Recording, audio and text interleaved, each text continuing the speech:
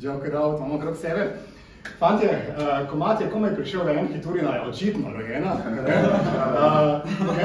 Komaj smo ga slišali, pa je že skoraj evergreen, teh znamo vsi na pamet, da ste kaj olajšani. Veš, kako ti bom rekel, ne?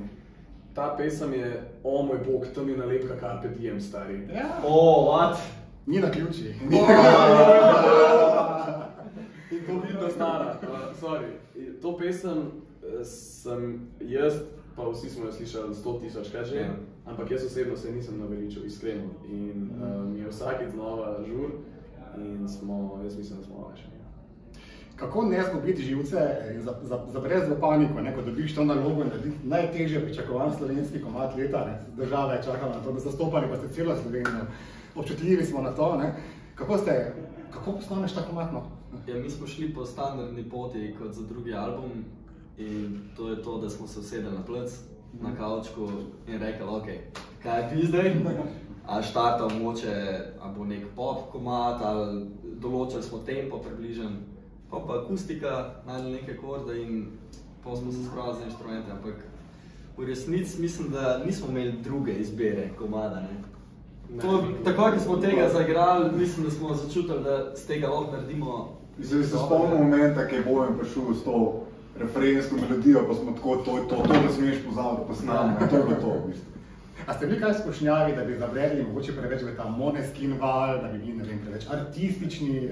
Veš kako, ne? Pravzaprav sreča v nesreči z Måneskin je to, da so prinesli, hvala Bogu, nazaj nek kitarski rok na oder Eurovizije. In s tem bi rekel, da kar odprli neka nova vrata.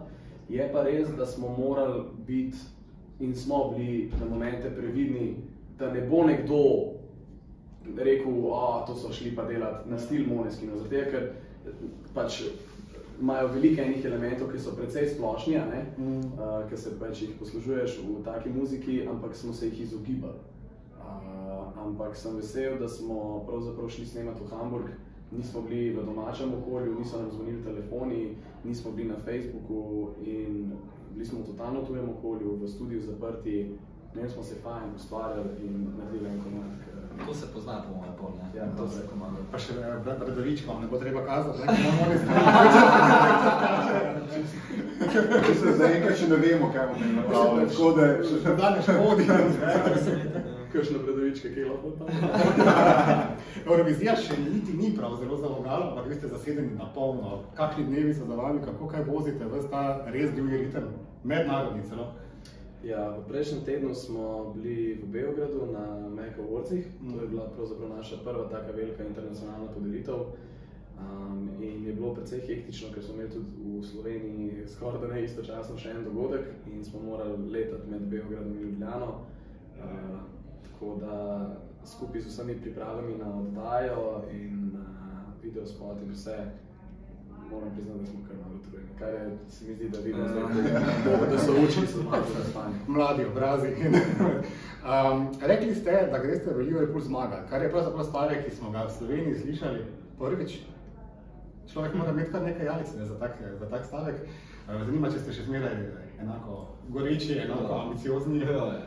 Konkurenca namreč prihaja, pesmi ste izbirali. Ja, veš kako je. Iskreno, to je pač tekmovanje, ampak predvsem Eurovizije mi nimamo radi zaradi tega, ker je tekmovanje, ampak smo fani Eurovizije zaradi tega, ker nam je dala skozi življenje od otroštva že toliko enih komadov, ki nam bojo zavedno pojčkali tukaj noter. In smo pač neizmerno ponosni, da bomo mi del tega. In vsem pa je tekmovanje in če greš tekmovati, greš zmagati. Lahko se to sliši neumno, lahko se sliši noro, lahko smo na koncu zadnji, ampak tja smo pa šli zmagati. Če ne greš tja zmagati, pa brez greš. Ta strah pred Eurovizijo vas nič ni požrl. Eurovizija je koga namreč že požrla. Nisem imel kak pomislek, ne vem, potem kaj pa če. Zagotovo, da bo uspelo po mojem nekaj velikega, ampak a so kaki dvomi?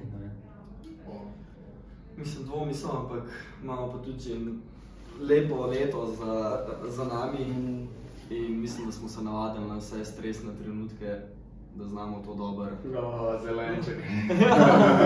Kako se bo nazaj pogledal, pa si rekel, A misliš? Vem. Mislim, jaz priznam, da so večeri pa noči, ki pridejo kakšne... A te, kaj? Seveda.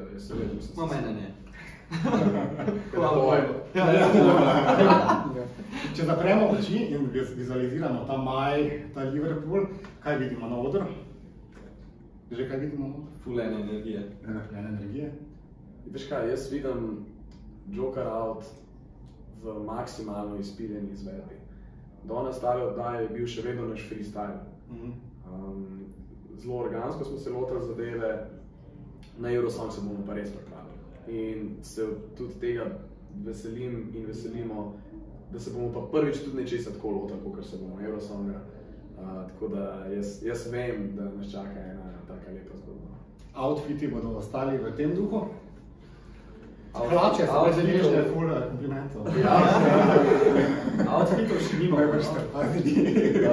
Ponoreli, naš stilist, je odgovoren za te hlače in vse ostalo. Poredne hlače. Poredne. Pogledajte posnetek. Bomo dik printer. Ja, da. Još za kaj za Eurovizijo. Če nekaj pomeni, to bomo vse hlače. Odlično. Ni problem hlače.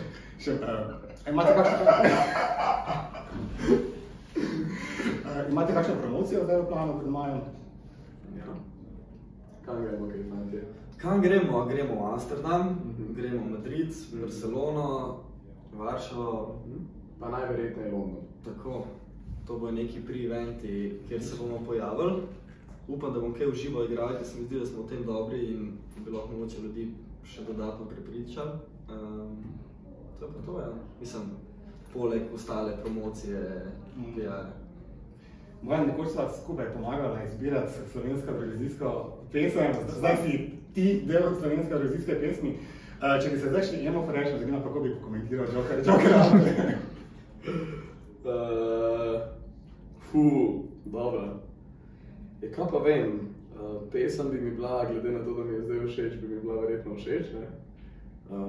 Siguren sem, da, zdaj nisem pač videl posnetka, ampak če praviš, da so hlače take kot so, bi to bila definitivna stvar, ki ga z največjim veseljem izpostavil.